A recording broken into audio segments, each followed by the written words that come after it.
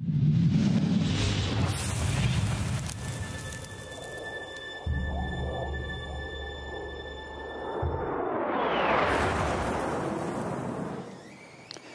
hi, everybody. Welcome to Afterburner. I'm Bill Whittle.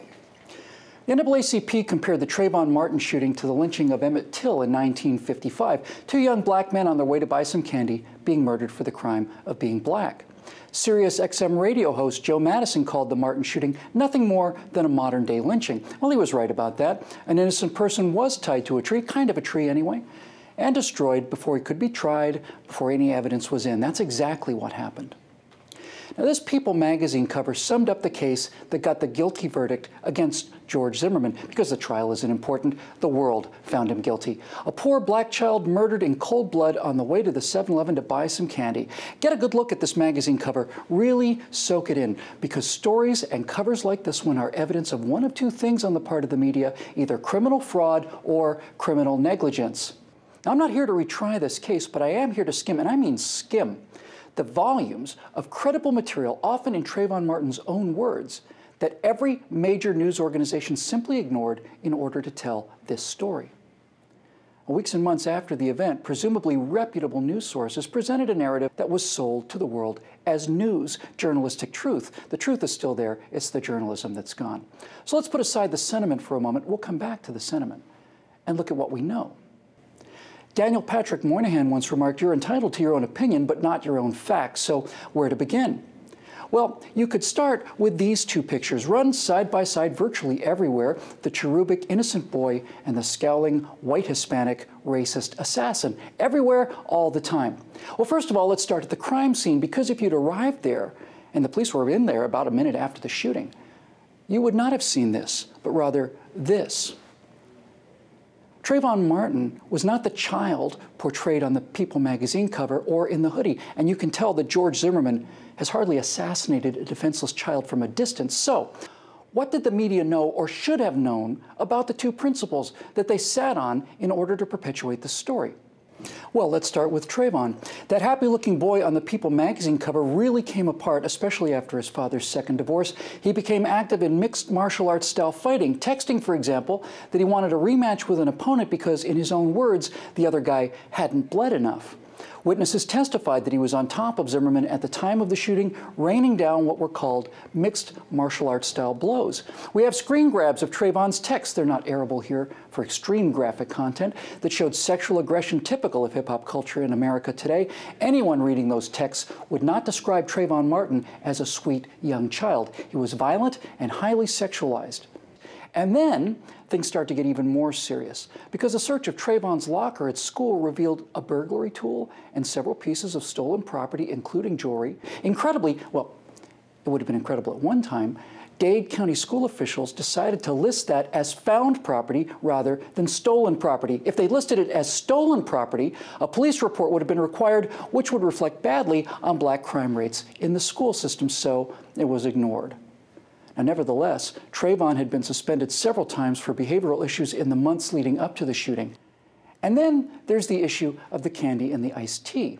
Now, we were told that Trayvon, again, an innocent child, simply went to the store to buy some candy and some iced tea. But it wasn't just any candy, and it wasn't iced tea. It was Skittles candy and a drink called Arizona Watermelon Fruit Juice Cocktail. Here's the can found at the shooting scene. The prosecution continually kept up this deception by referring to this drink as iced tea, and some have speculated that they did so to avoid the racial stereotype of black people and watermelon, but there's a much better explanation. Because if you take Arizona Watermelon Fruit Juice Cocktail, a bag of Skittles, and add simple cough syrup, you get a cheap codeine-based drink called lean.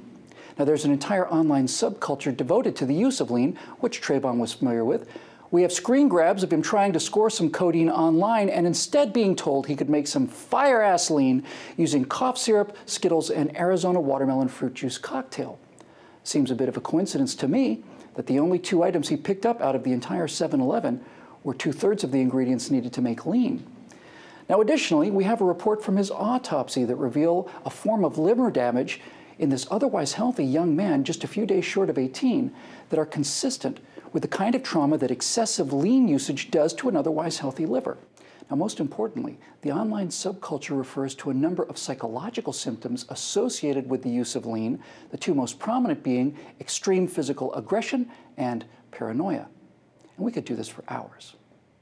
So what about Zimmerman, the arch-racist who shot an innocent boy in cold blood? Well, he was raised alongside of two black children. Black members of his community testified he was the only person of any race or color that came up and introduced himself when they moved into the neighborhood. And when a homeless black man named Sherman Ware was knocked down by the son of a Sanford police officer, George Zimmerman, and only George Zimmerman, was so outraged by this assault that he printed up flyers and continued to do so until the son of the policeman was charged with the assault on the homeless black man. The FBI told Eric Holder's Justice Department civil rights cases against Zimmerman would fail because not only was there no evidence that he was a racist, there was a preponderance of evidence that he was not. His was not a white gated community, but a multicultural one, and one in which he seems to have been pretty nearly universally liked and admired. A breakdown of the times and distances between the video recording of Trayvon in the 7-Eleven, the 911 call, and the time of the shooting showed that Trayvon was not being pursued by Zimmerman. He had had ample time to reach his destination, about 4 minutes to go 100 yards. Trayvon had actually gone about 30 yards in that time. He was waiting for Zimmerman. Now, maybe the lean had made him paranoid and aggressive. We don't know. That's speculation. But what isn't speculation is that George Zimmerman was lying on the ground calling repeatedly for help. Why would he call for help if he was determined to kill this person? With Trayvon Martin, who was several inches taller, astride him, raining down mixed martial arts blows and telling him he was going to die that night. And when Trayvon started bashing his skull against the cement, Zimmerman thought, pretty reasonably, in my opinion, that if he didn't act, he would indeed die that night. Which is why the police did not charge him and refused to charge him until the President and Attorney General of the United States brought overwhelming political pressure in contradiction of all the evidence for a prosecution. Now remember, no one in the jury was allowed to know about the lien, the burglary, the altered mental state, the history of violence, none of it. And they acquitted George Zimmerman anyway. Those are the facts. How do we know this? Is it because of the in-depth reporting of the New York Times, the Washington Post, or the Miami Herald? No. None of them were interested in any of this. Most of this comes to light through the internet and among many dedicated researchers, especially the works of Jack Cashel at American Thinker and Sundance at the Conservative Treehouse. Now, I know some of you are snorting, Conservative Treehouse, American Thinker, typical right-wing liars, but the problem with that is this is not speculation. It's Trayvon Martin in his own words. Go look. It's screen grabs of his texts. It's his own Facebook posts. It's the actual autopsy report. It's sourced. It's evidence. It's called journalism. There's no journalism in places like the New York Times. These facts were available to anyone. That a few individuals could find them without resources and without pay proves that there's no journalism in places like the New York Times. You know, the definition of tragedy is something terrible that didn't have to happen. Should George Zimmerman have gotten out of his truck that night? I think of all the people in the world saying no, he would be at the top of the list. And if it weren't for the political correctness, Trayvon Martin might have gotten charged with his earlier burglaries. Would that have scared him or his parents into changing his direction? No one knows. Now, after the verdict, this image appeared. It's meant to connect Trayvon Martin with Martin Luther King. And of all the things in this wretched lynching of George Zimmerman, this is the most disgraceful. Why is there a Martin Luther King Day and not, say, a Jesse Jackson Day or an Al Sharpton Day or a Louis Farrakhan Day? Well, Dr. King is revered because he preached inclusion and nonviolence. Martin Luther King thrilled us with his I Have a Dream speech, and the entire point not only of the speech but his entire life's work was summed up with these lines.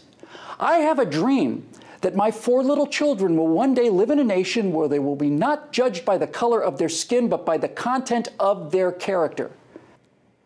The people that are pushing this narrative of a racist assassin and an innocent black child, the judge and prosecutors in the worst kangaroo court in living memory, did everything in their power to make certain that no one knew anything about the content of George Zimmerman and Trayvon Martin's character and only knew about one thing and one thing only, and that is the color of their skin. To connect Martin Luther King to this travesty is an outrage, and it's disgusting. It's perpetrated by outrageous and disgusting people. And if all of this political power and journalistic malfeasance can be deployed to sell a tortured lie, as in the case of this little story, then what political power and journalistic malfeasance do you think might be deployed in making us buy a much larger one.